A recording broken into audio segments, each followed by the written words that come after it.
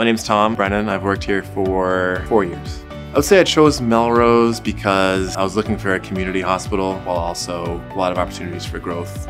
It's a lot of fun. I like it a lot. It's definitely hectic. It's demanding, but it's an environment that I wouldn't trade for any other in nursing and definitely prefer. You're always supported, whether it's by coworkers, your managers, physicians. There's no one here who you don't feel like you can have a good rapport with and give your input on something. And even though theirs may differ, you can ask why they have that thought process. And that just helps you learn and develop and use that knowledge for next time. But you do see a lot of cases that are medically complex. You'll definitely grow as a professional. And recently we just had TNCC, so you get to be a trauma certified nurse, which is awesome. If you want to go that route, do it. Just take the plunge. We're all awesome here.